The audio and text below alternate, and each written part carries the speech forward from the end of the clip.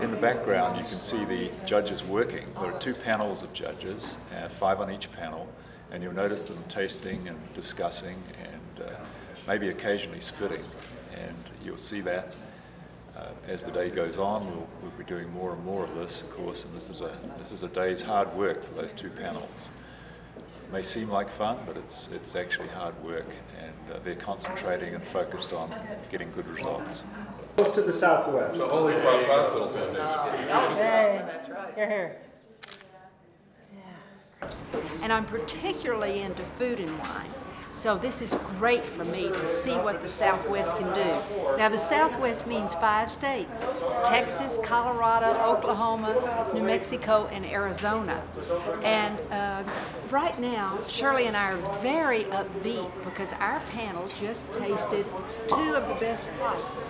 We tasted Riesling and Gewürztraminer. I know that's hard for some people to say, but it is such a delightful wine. So what we're saying is be creative, be forward, add some zest to your life. Try Southwest wines. Amen. We're tasting some wines from the Southwest, getting a cross-section of what they have to offer from the growing regions, and we've gotten a chance to travel a lot of places and taste wines from different regions, and really interesting on how they're growing wines here and making them well. We're trying to evaluate the quality of these wines that were made in the Southwest. We provide feedback to the winemakers because often they make their products in a vacuum. So we try to figure out what's good, what's bad, what could use improvement, and our comments are used by the winemakers to decide where they want to go from here. Winemakers sort out what grapes work and what techniques work here.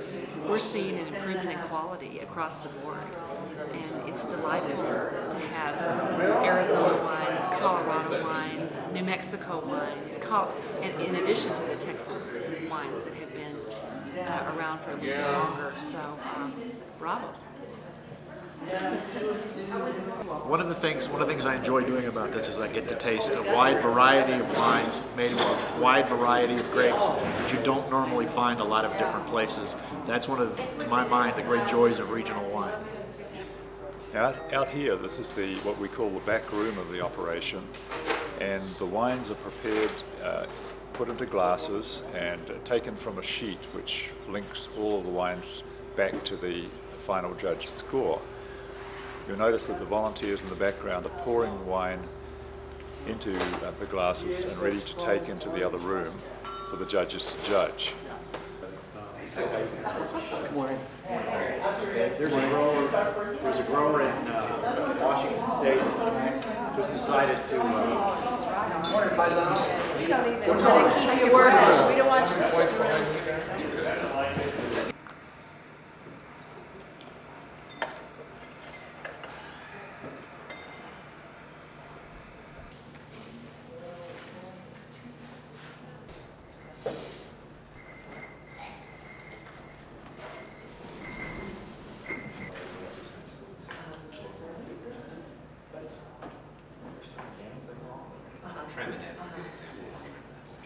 There's a nice balance there between the acid and the sugar. It shouldn't be a little sweeter. I can't figure out. I mean, it's well made.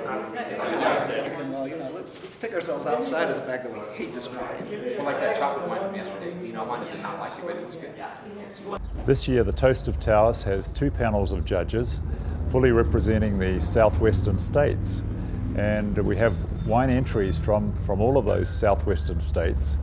So this way we can give a fair assessment of the wines, and some good judging will result in some medals for many of the wines.